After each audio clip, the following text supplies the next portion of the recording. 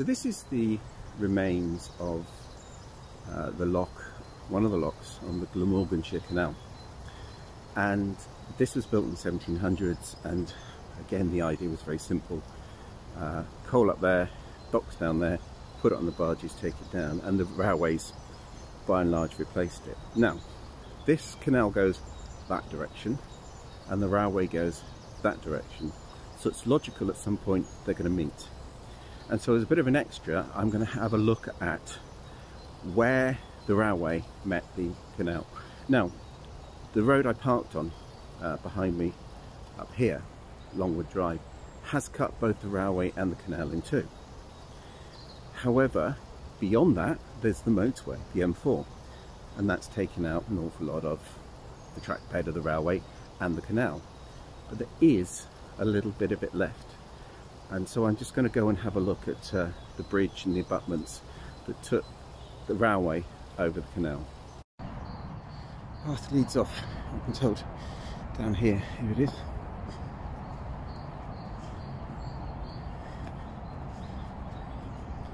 Certainly heading in the right direction. The thing is, I've walked down that path so many times, and just literally up over the way there's a Starbucks, which I've had so many one-to-ones in with line managers and staff and meetups and whatever, because it's just off the motorway. It's really easy to get to.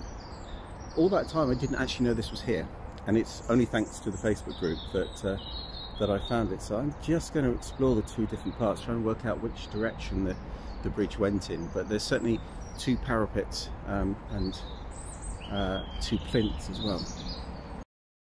I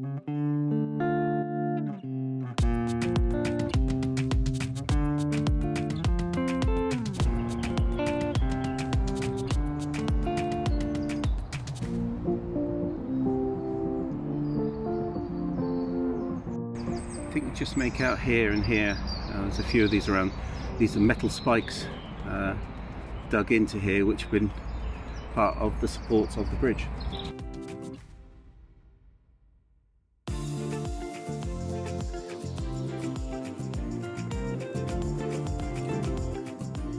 What's interesting, again coming back to the comments I made about the quality, was it really necessary when you're building a railway to put these arches in what is effectively the side of a bridge?